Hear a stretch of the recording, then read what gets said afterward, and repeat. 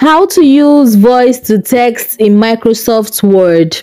Hi guys, let's get started right away. Now the first thing you have to do is to be on your Microsoft Word application. The next thing you're going to be doing is opening that document, but for me I'm going to use a blank document. Now to do this, you just have to click on the plus icon at the top right hand corner of your screen, and then you're going to be tapping on blank document. The next thing you want to do is to tap on your screen to activate your keypad. Now on your screen, you're going to be seeing that there's a microphone icon on your screen. Now this is not the one on your keypad. On the Microsoft Word document itself, there's a microphone icon there.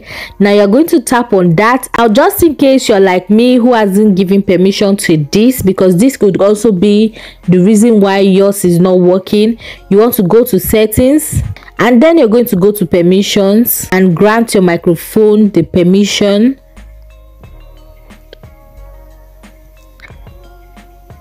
Now let's go back to our Word.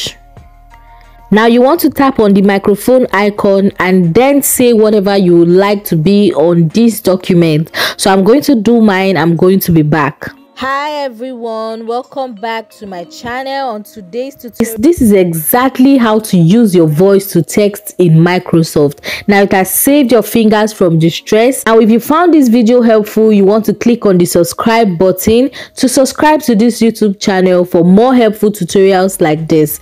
Now see you in my next video. Bye.